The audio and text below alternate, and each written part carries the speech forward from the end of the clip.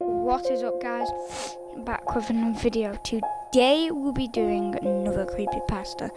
Subscribe, like the video. This is based off a true story. This is someone else's. They messaged me this and I copied and pasted all the words. So, hope you enjoy. I was playing Fortnite with my friend. His name is Colby. And I'm John. We were playing duos when we just noticed it's coming to 3 AM. So we changed our supporter creator code to 666 as a joke, then bought something with it. And I got a gift from Epic Games. It was a loading screen, and I thought it was weird. It was called File Corrupted. And I was confused at this state because I'd never gotten a gift off Epic Games. The last time it was from the unvaulting event when I missed it. Anyway, it's a loading screen.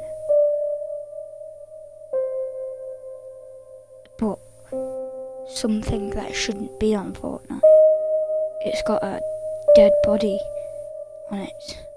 I reported it to Epic Games, but I was going to use it to see if it was a glitch, until my friend, in a creepy voice, said, "Don't use it." I thought he was pranking me, or using a voice changer. I used it. I loaded into the game. Well, not really. It was like a horror movie. Blood. And I had a torch. I felt like I was in creative. Then, written in blood on the wall, it said code 666.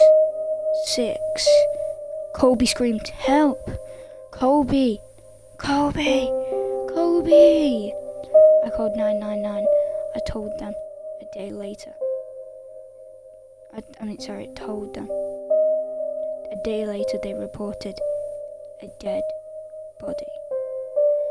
It was, well, something I don't want to say, but it was Colby. And this is why I never use a supporter creator code today.